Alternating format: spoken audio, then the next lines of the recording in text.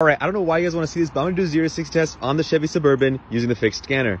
So yes, this does have a built-in 0 to 60 timer. All you have to do is plug it into the OBD2 port right there. On the vehicle, open up the fixed app, let it load, go onto your toolboxes under 0 to 60 meter right here. It should connect to the vehicle right away. It should be pretty straightforward. Now, since I'm in auto mode, all I have to do is hit start for when I'm ready. And once the vehicle starts rolling, it'll automatically start and stop the timer once it hits 60 miles per hour. All right, guys, we're gonna come to a complete stop. It's gonna let us tap the start button on the fixed scanner, and 3, 2, 1. I'm just gonna mash it. Oh man, it actually gets up and pulls.